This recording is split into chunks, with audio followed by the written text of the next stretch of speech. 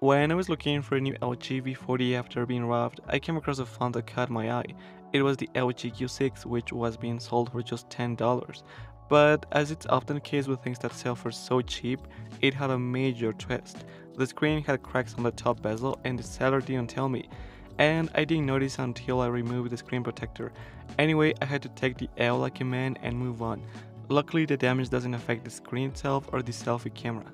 This phone came out over 5 years ago in July of 2017. The idea behind this phone was to take the beautiful design of the LG G6 but cut in some corners to sell it at a lower price. Back in 2017 there was this trend of trying to make bezels smaller to get the most screen real estate possible, but that was for the most part reserved for the flagships.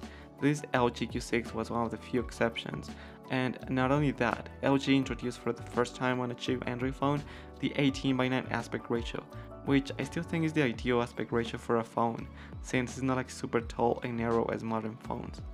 The screen is only 5.5 inches, making it compact and easy to use with one hand. The frame is made of aluminum, which also houses a slot for the endangered microSD card, so that's a plus. The back is made of plastic, which is not something I care about since I use a case most of the time, though something that could annoy some people is the omission of USB Type-C. Surprisingly, the screen quality still holds up relatively well. Sure, it's not on the same level as an iPhone 14, but it's not bad. The resolution here is 1080p, and for a 5.5-inch screen, is more than enough. Viewing angles, color reproduction, and contrast are quite decent, but brightness levels are somewhat low at 505 nits. The speaker is located at the back, and that's a bummer since we have to redirect the sound using our hand, and sound quality is mediocre.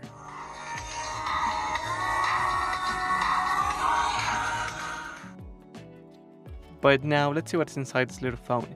The LG Q6 had a Snapdragon 435, which was a bit overpriced for what it had to offer back in 2017. It came in two variants. The first had 32GB of storage and 3GB of RAM, and the more premium one, 64 and 4GB. In my case, I have the first. However, these specs, though bad, are still more than capable for dealing with regular everyday apps, and that takes us to the software.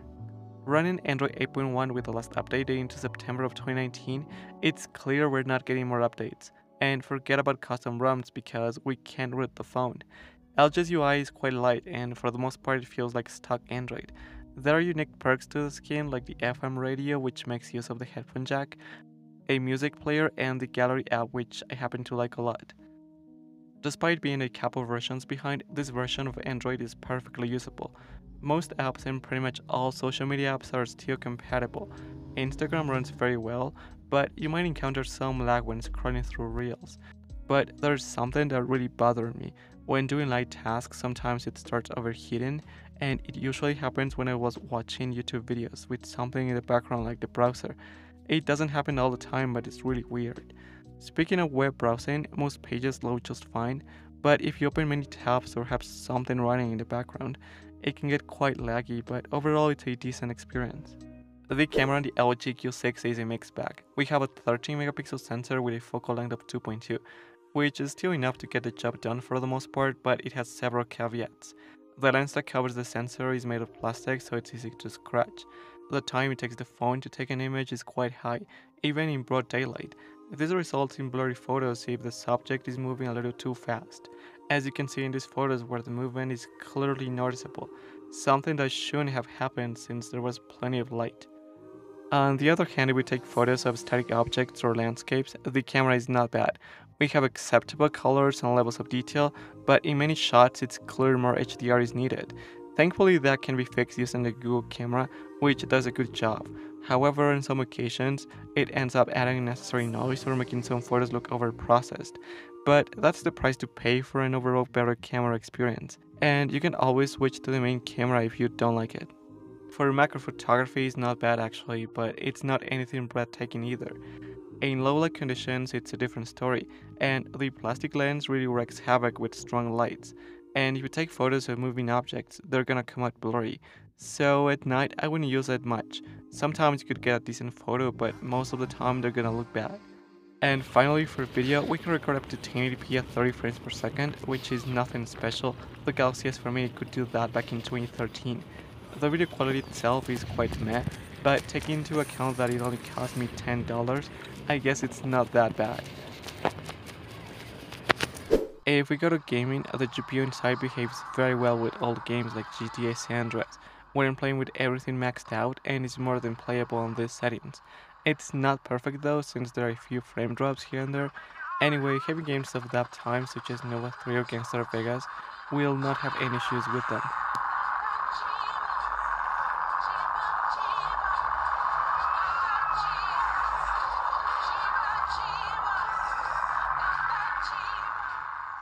Moving on to heavier games, we have Into the 2, which is playable in minimum settings. There's some lag on certain occasions, like when I'm controlling the submachine gun.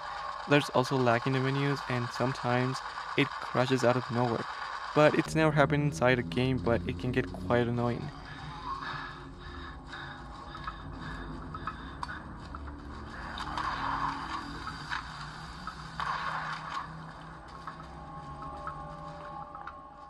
League of Legends is the most demanding game we can play here.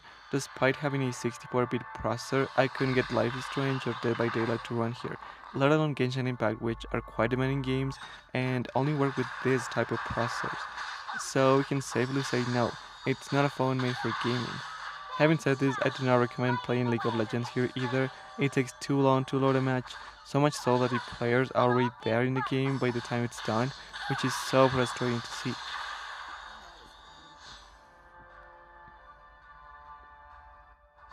Emulation wise, we can emulate all consoles up to the PlayStation 1 era, so I'm going straight for the PSP. Almost all games are playable and the processor is powerful enough to emulate at 2x many games. However, there are many games that will not have the most ideal performance, like it's the case of Kingdom Hearts, where we experience significant frame drops when there are many NPCs on screen in certain scenarios, though in general it is playable.